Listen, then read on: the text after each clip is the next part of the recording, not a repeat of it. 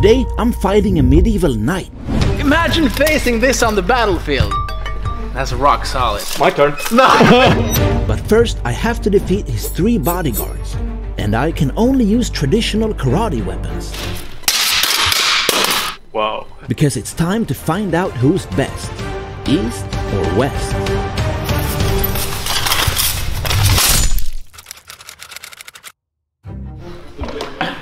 Okay. Let's try the side sword.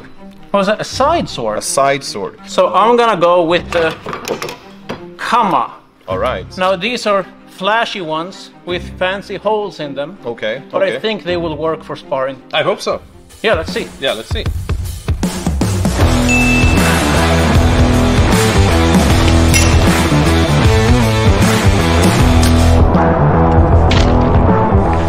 The fight has barely started and I'm already hurt.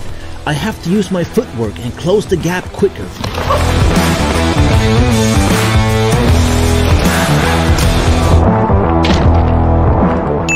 My tactic worked perfectly, but now we both know each other's game plan.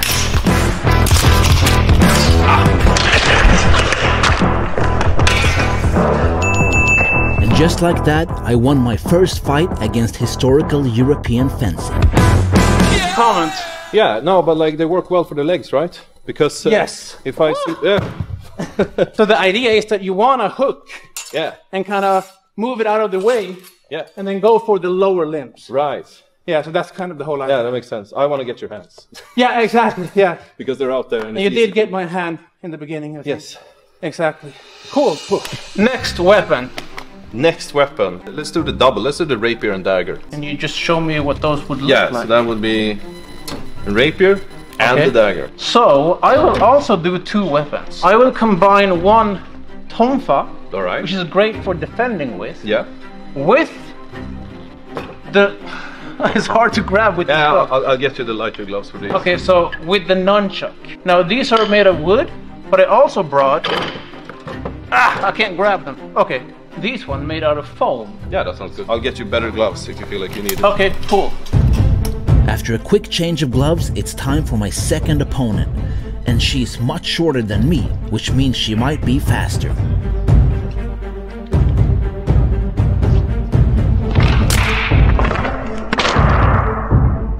Luckily, my unorthodox combination of weapons works great.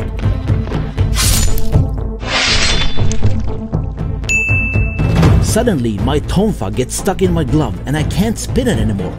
So I have to rely on my single nunchuck to do the job. And I immediately paid the price.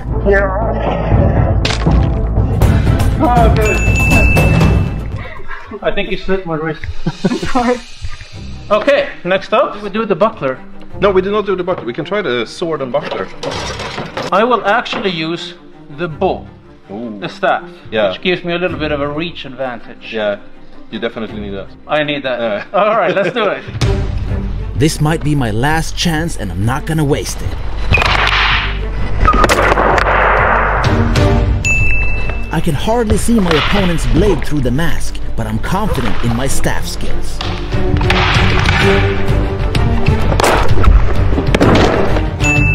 I am slaying it, so I decide to try a new tactic. But I quickly learned my lesson. That was on the wrist. Really nice. This staff felt really threatening when Yeah. you did this thrusting attack.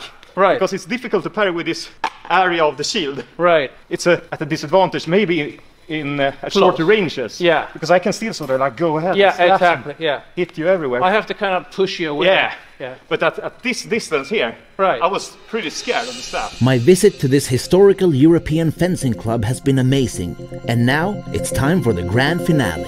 But first, I just launched an online course called Kobudo Mastery that teaches you the bo, sai, tonfa, nunchaku, kama, tekko, eku, timbe, and rochin. As a lifelong Kobudo practitioner, I've had the honor of learning, teaching, and training Kobudo all across the world, even competing in some prestigious tournaments, including the traditional World Kobudo Championships in Okinawa. And now I've put together this knowledge into easy-to-follow online video lessons. Visit kobudomastery.com to learn more. or just click the link in the video description. The final boss. The final boss. What or who is this? Well, I'm not gonna tell you his name, it's classified. Okay. But when you have an armored person, the way you fight changes, because you obviously need to be careful if you get hit in the head. It feels like this would do nothing. So you can hit harder. Yeah. It doesn't make a big difference. It's just a waste of energy. Yeah, and even with this one, wow. Yeah, I'm destroying my blade more. Exactly. So what would you say is your best piece of advice for me fighting somebody who looks like this? Run. Yeah, run first if you don't have like equal amounts of armor. And if you really have to, you need to be sure that they don't get to touch you on the way in, and hope that you keep them busy long enough that those openings present themselves for you, and then you get like the opportunity to take them down. Right. I don't even know if I can wear these with the gloves. No, but damn. Okay, I'll just have to improvise. Yeah, we'll take. I'll just hold them like this. Meanwhile, he will be using this. Wait, he will be using that? Yeah, why not? This is very common. If you had this kind of suit, you would likely have one of these. It's definitely like the AK-47 of the battlefield. Any last piece of advice from me? Have fun. Oh, I will. Trust me. All right, here we go. Okay.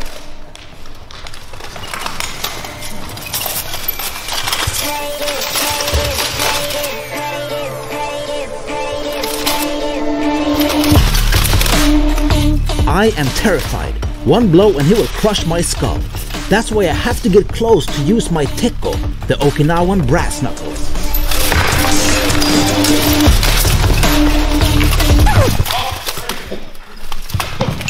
Wow. After almost getting taken down, my opponent throws his weapon away. But he doesn't know that I also know karate.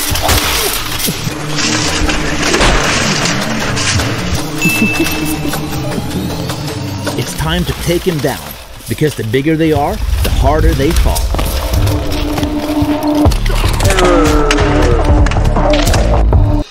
What is the conclusion of today's crazy experiment? Well, I actually would say I think long weapons are nice to have.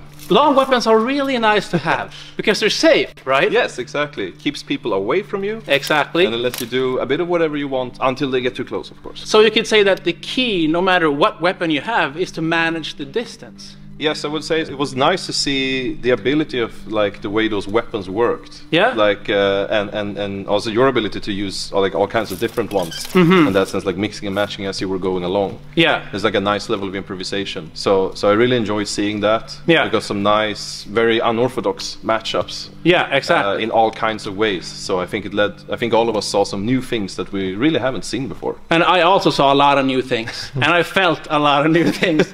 So I think this was a win-win. Yeah, I absolutely agree. Now can we finish with a face reveal? Who is my secret opponent? Hello, everyone. At the end of the day, maybe it's not about East versus West, but who can move the best. Because a weapon is simply an extension of the human body. And in the right hands, even the smallest tool can have the biggest impact. Now check out this video comparing Japanese and American weapons.